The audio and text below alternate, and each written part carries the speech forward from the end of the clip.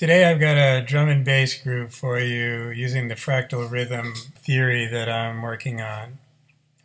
And this was suggested to me by somebody on YouTube. And so I thought, well, it might be worth a try. Now, I want to just say, though, that the fractal rhythm idea is not really so much about genres. It's actually more about transcending genres. And also, it's not really about drum programming. It's more a way to develop your musical intelligence and your musical vocabulary, like your rhythmic vocabulary in particular. But it's interesting anyway to give it a try and see if we can come up with something that sounds a little bit like drum and bass, even though it's very different as well. So I thought I'd start by just playing a few of these grooves that I put together, just to show you how it sounds, and then we can take it apart a little bit and check out more of the details. So let's just listen to a few of these.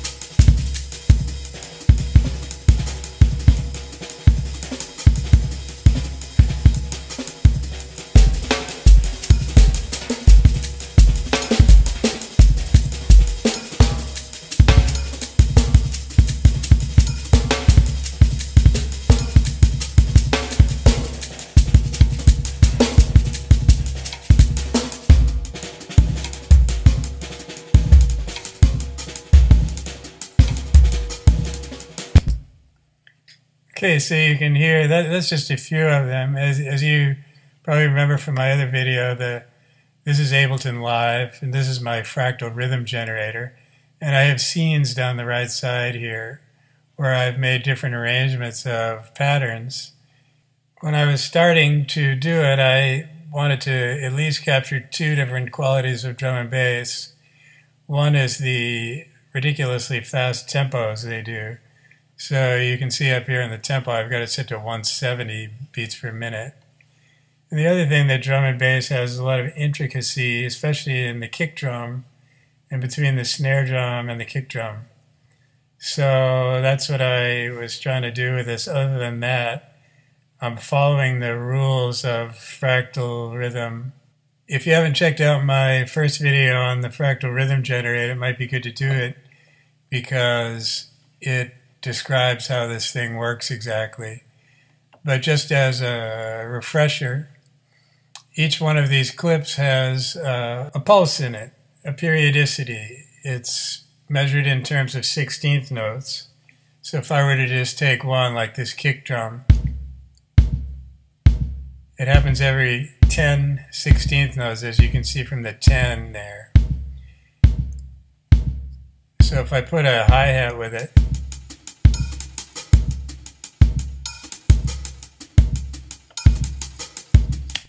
okay, so following the rules of the Fractal Rhythm Generator, we can only use periodicities. These are all regular pulses.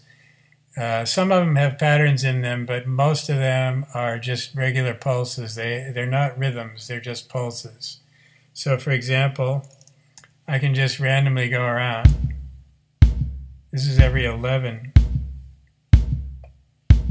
This one here is every 9.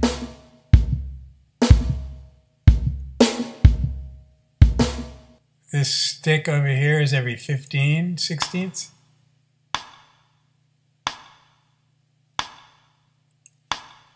So anyway, you can hear they're just single pulses in every one of these. And what happens is when you combine pulses of different lengths together, you get interference patterns which become rhythms. And so all these rhythms are generated by interference patterns between pulses. They're not anything that I created. They're just different interactions of pulses. So when we combine these pulses together, we get all these different rhythms. I'd like to talk a little about dualities because there are several different dualities we use in fractal rhythm. The most obvious one would be right and left, the right hand and the left hand. And the idea is that we pass continuum between the right hand and the left hand, and every time it crosses this center line in the body, we generate electricity.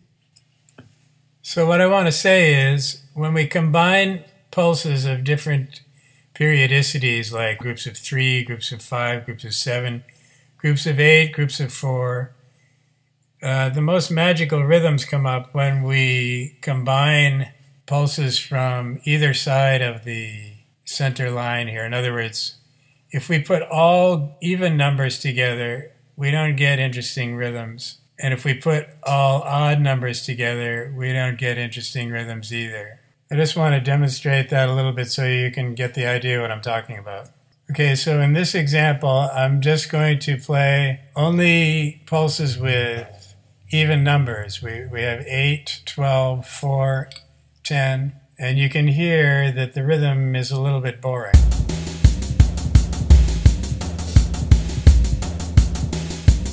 It's not even really a rhythm, it's da-da-da-da-da-da-da-da. Of course, a lot of music sounds like that, but it's strictly left brain, 2, 4, 8, 16. There's a kind of a 4/4 conspiracy going on. I think it's even more important than the A440, where we have all of our notation is in these denominations, you could say, half notes, quarter notes, eighth notes, 16th notes, and everything is set up that way. Groups of 3 and odd numbers are always kind of funneled into the even number realm. But then on the other hand, when you put only odd numbers together, you get a rhythm that's, well, it's interesting, but it's not grounded. Like this is an example. Or this. You can hear it's just sort of random. You don't know where one is. It's not grounded. We can ground it even a little by putting the metronome in 4 while we hear it. The minute you hear something in 4, it tends to organize itself.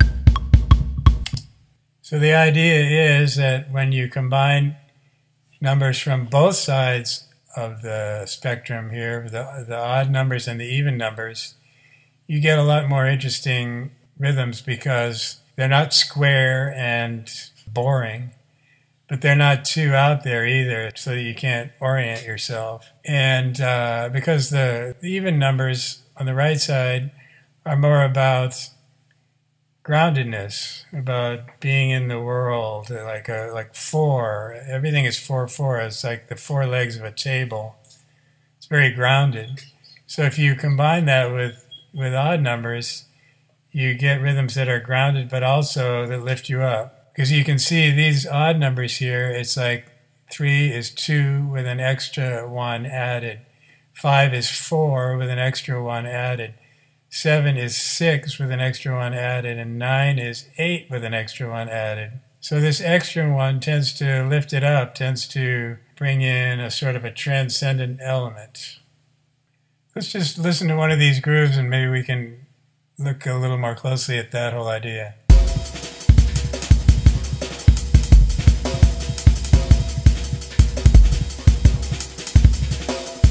In this I have a combination of odd and even pulses.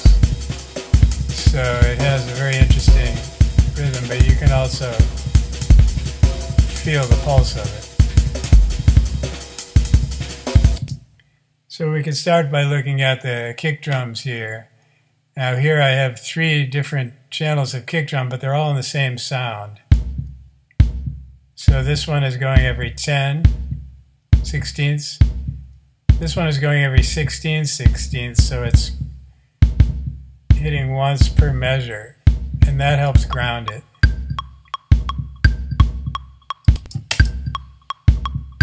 And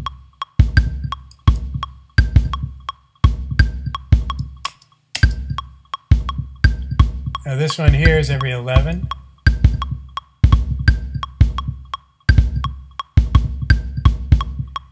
So they're all in the same sound, so you start to hear a rhythmic pattern emerging out of all these single pulses. Now if we go over to the snare drum here, I have these different ghost notes on the snare drum, one every 6.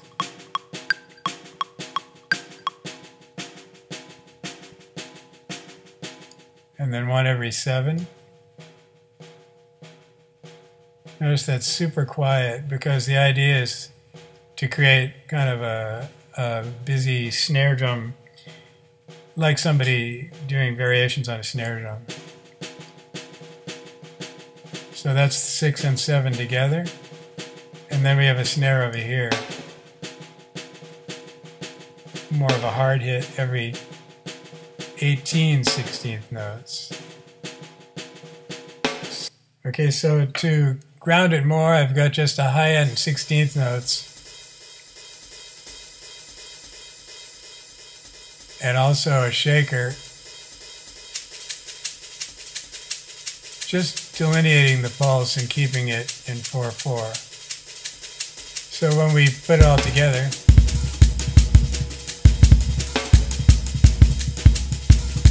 we get kind of an interesting vibe.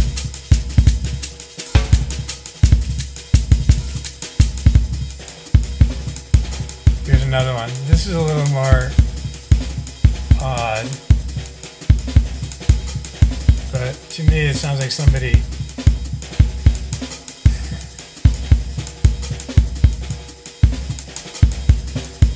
I just want to say this is not your father's drum and bass. This is kind of coming at it from a different angle, because it seems like a lot of drum and bass, I kind of had the feeling they thought of the idea by taking a surf beat on a drum set and just speeding it up to a ridiculously fast speed.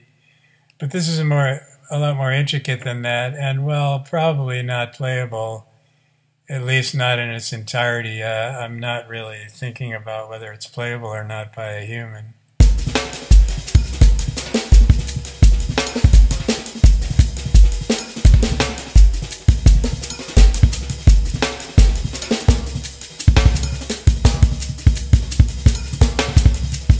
Like this on the kick drum. If we put in the metronome,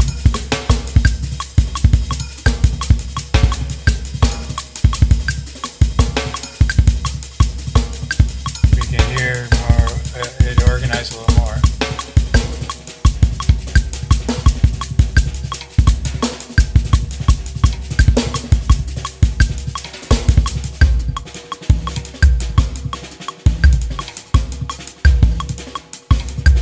So you can see I've combined these with different weighting of odd and even. If I want it to be a little more trippy and out there, I put more odd numbered pulses in than even.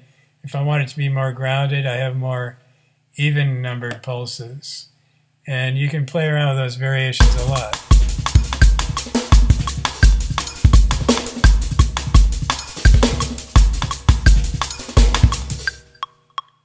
Now this one here has a couple of stick sounds, one every 6/16 and one every 15.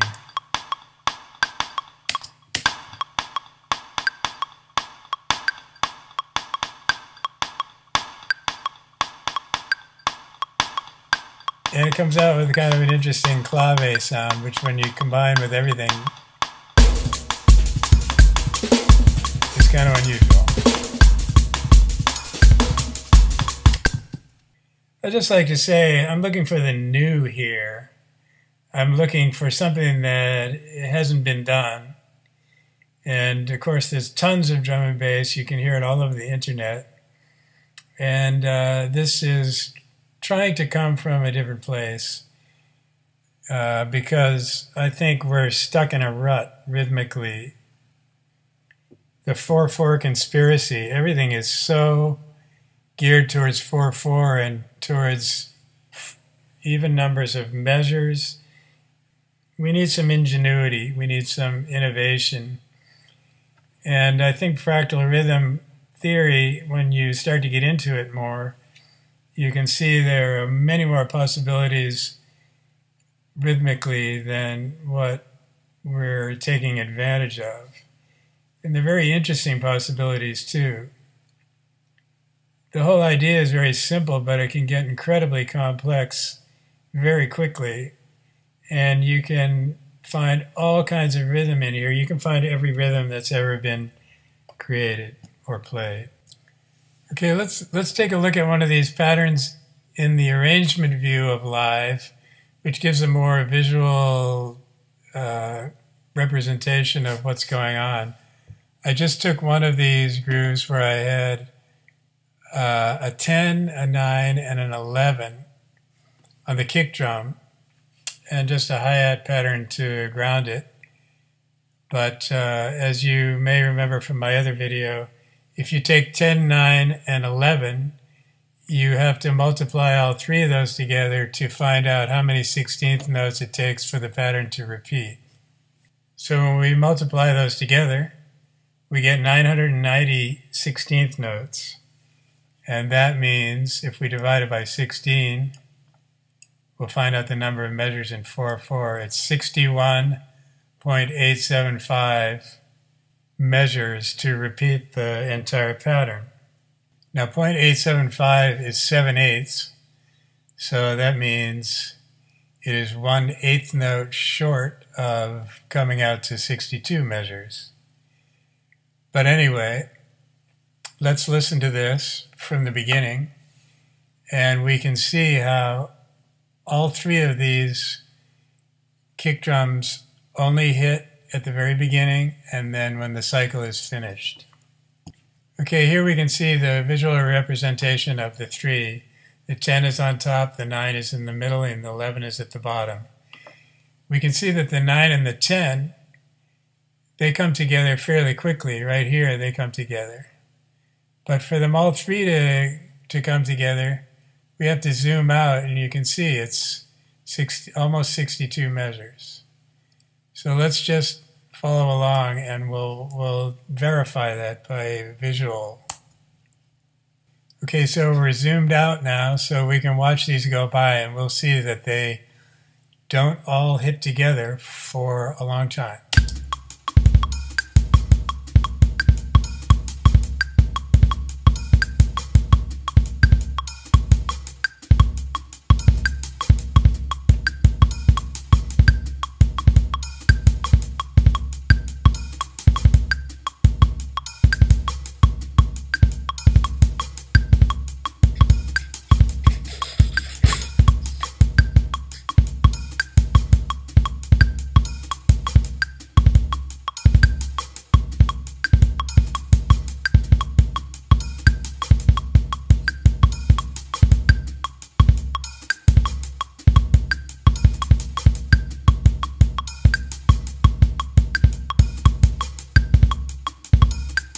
They're all very similar, but it's always a little bit different.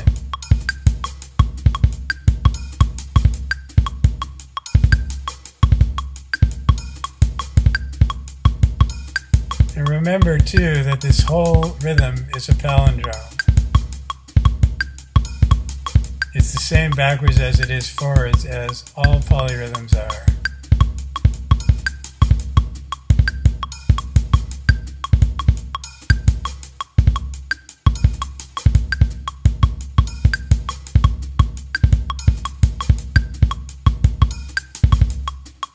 And there they come together again. You can see I put a marker at the center of this whole rhythm because this side on the right is a mirror image of this side on the left. The rhythm on the left reverses on the right. And so if you play the whole thing backwards, it will be the same rhythm.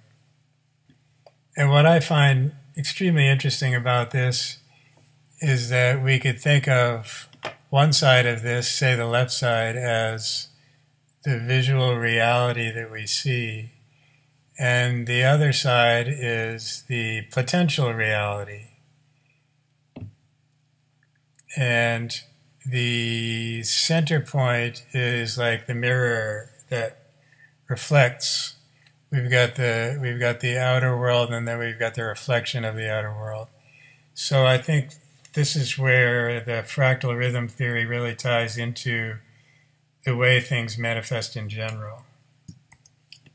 Now what we can do here is we can take a measure or two measures or just a segment of any part of this rhythm, and we're going to find all kind of rhythms in there that you've heard a million times in different contexts.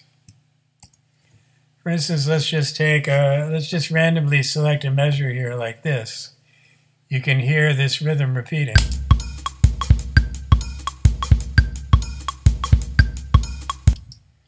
Or we can move this measure over here.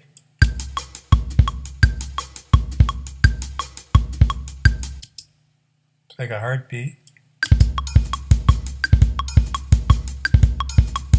There. Here.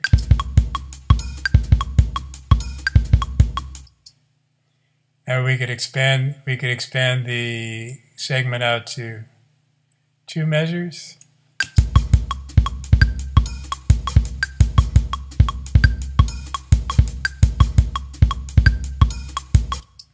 And the other interesting thing is if we were to take this segment here, for example, we would go over to the exact mirror image spot on the other side of the center line, and we would get that same rhythm in reverse. I think this has a lot of symbolic implications. Okay, so let's just go through the rhythms again and just listen to them and enjoy.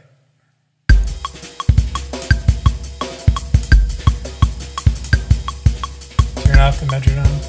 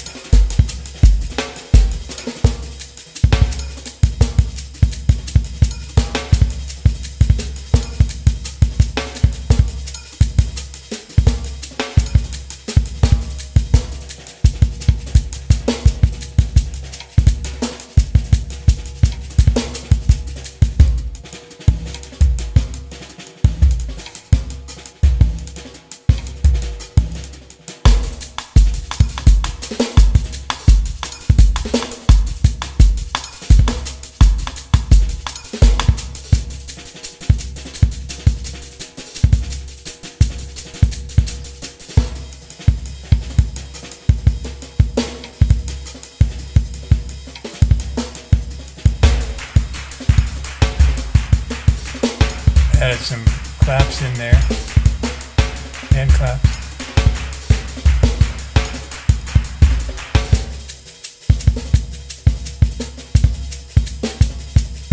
Sounds like whoa.